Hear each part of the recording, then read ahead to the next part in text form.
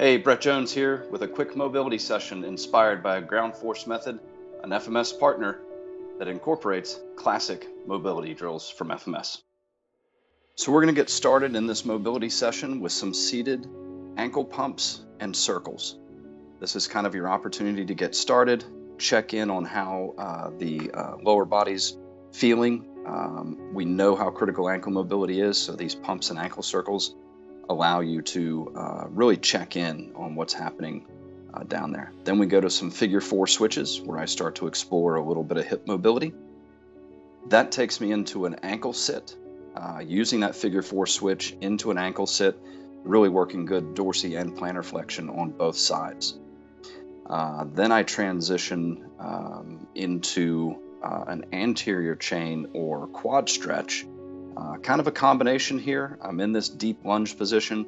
I'm going to reach back and grab that opposite side quad and really get a great anterior chain and stretch to open up all of those muscles that get tight from sitting too much, which I think we've all been doing as we spent more time at home and on the computers. Don't be afraid to shift around, explore that range of motion. And really enjoy moving into that anterior chain stretch. Now I'm going to transition into a seated position, working some neck extension with jaw opening. This is important because motion of the neck is tied to motion of the jaw. I do a couple more drills for the neck, some nice little dance moves there. That takes me into a little T-spine mobility, some shoulder rotations, and our classic shoulder mobility reach.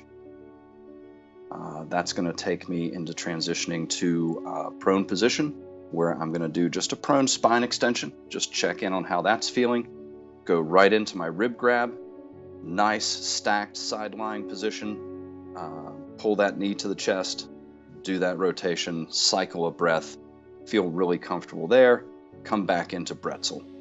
Again, another anterior chain stretch, looking at T-spine plus anterior chain. Obviously, if I did it on one side, I've got to transition over and explore the other side. And again, we just start with the rib grab. You'll see I'm a little tighter on the right side. It takes me a couple of breaths to get fully down on this side, and then back into the Bretzel, which is then going to take me back to a prone spine extension. Which I just enjoy doing, opening up that anterior chain even more. Then I'm going to shift into a supine position, and I'm doing some prone ankle circles, so exploring that active straight leg raise position. And again, using those ankle circles to move everything. All the tissues are going to get an opportunity to move as I perform those ankle circles and explore that active straight leg raise.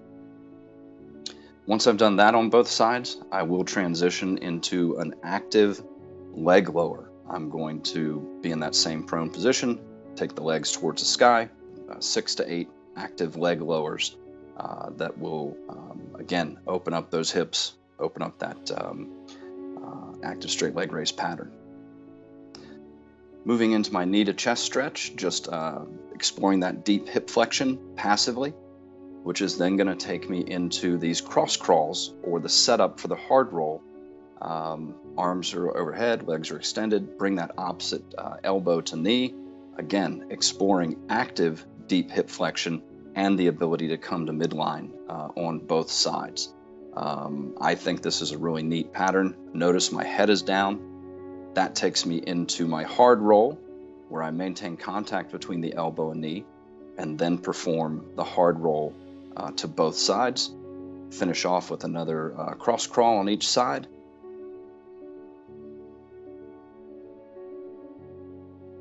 And then I'm going to flip up into just exploring a little bit of a deep squat position.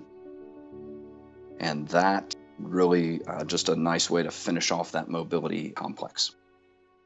So enjoy this quick mobility session that really targets everything.